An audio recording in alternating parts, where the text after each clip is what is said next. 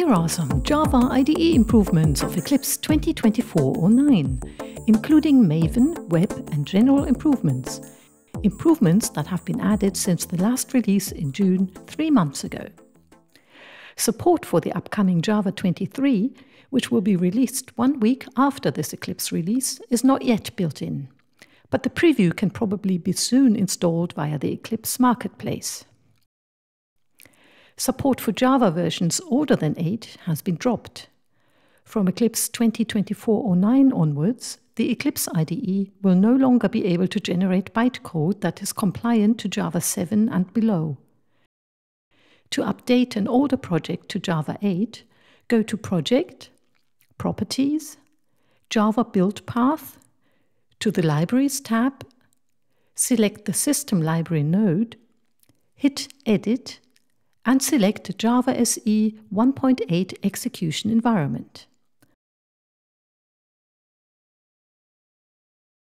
Alternatively, you can stick with the older system library and, in the project properties for the Java compiler, set the compiler compliance level to 1.8.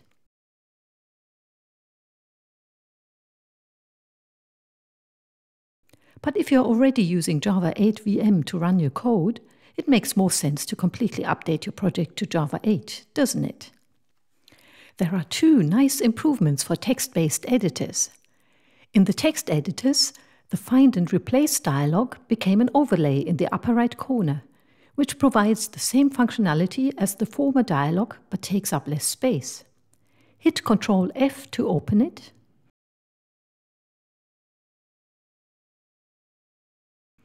The options are shown as small icons to the right of the input field.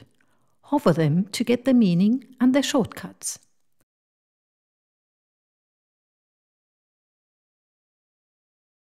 For replacing, expand the overlay by hitting Ctrl R or the button to the left.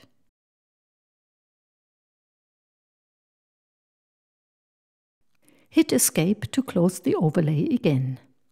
You can switch to the former dialog or move the Find Replace overlay to the bottom in the Preferences, General, Editors, Text Editors by disabling the checkbox Use Find Replace Overlay, or by additionally ticking Display Find Replace Overlay at bottom of Editor. The second nice text editor improvement is sticky scrolling, which is disabled by default. When enabled, it helps you to keep track of a nested structure by pinning the lines that are indented less at the top. Sticky scrolling is based solely on indentation, so it works with all kinds of languages and formats, and even for plain text, as you can see here. On the other hand, this might also lead to the wrong lines being pinned, for example, a commented out line of code which is not indented.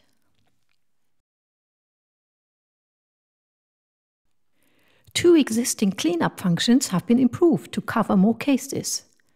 In Source, Cleanup.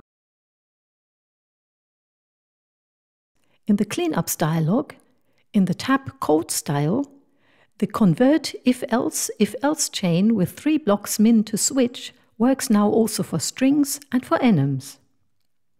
And in the Java Features tab,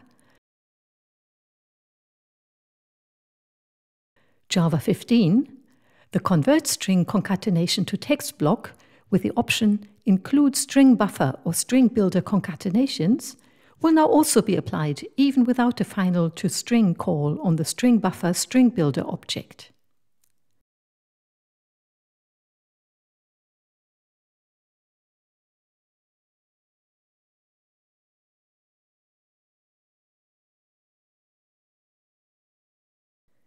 When debugging,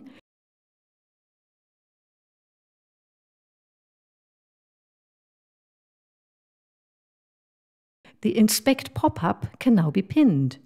With that, you can compare the same expression or similar expressions from different applications, from different launches, from different threads, or, as you can see here, at different times. The new ability to pin Inspect pop-ups is a general improvement, also available for languages other than Java. Speaking of general platform improvements, You may want to take a look for yourself at the modernized light theme that is currently being worked on. It can be enabled in the Preferences, General, Appearance, by switching to the Light Preview theme. There have also been minor changes to the default light theme. For example, the colored line that indicates an active editor or active view has become slightly thinner.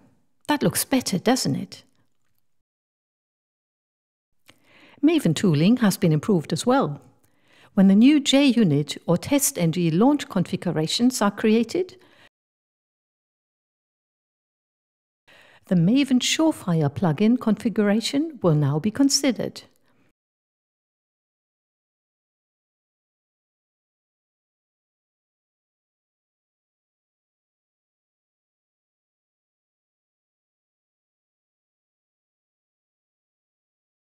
Environment variables, which can be found in the launch configuration in the Environment tab.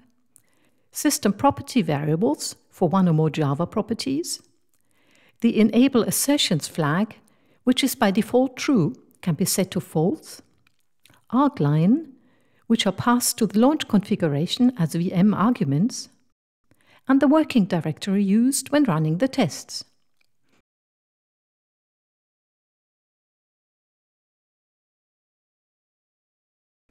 After editing the Maven Surefire configuration,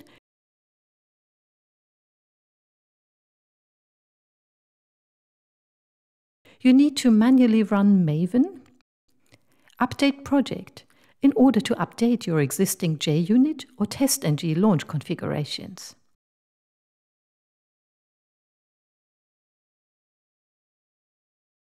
And by the way, the embedded Maven has been updated from 3.9.7 to the latest version 3.9.9. Support for the latest web technologies is built into the Eclipse IDE for enterprise Java and web developers, which in other IDE packages can also be obtained by installing Eclipse Wild Web Developer.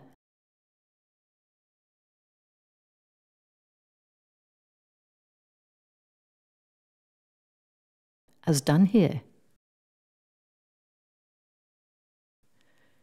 TypeScript is supported up to version 5.5 now.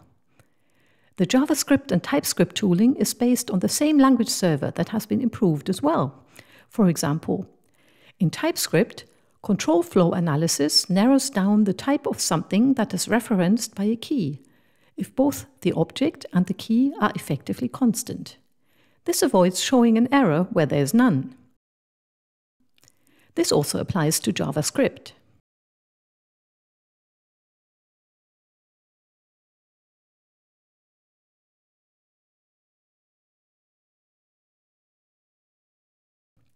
And last but not least, syntax checking for regular expressions in JavaScript.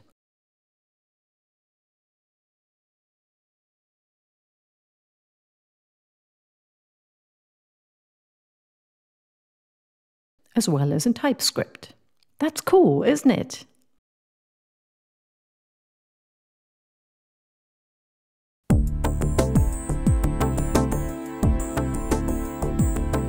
These were some of the Java IDE improvements of the quarterly rolling release September 2024. Thanks for watching and happy coding!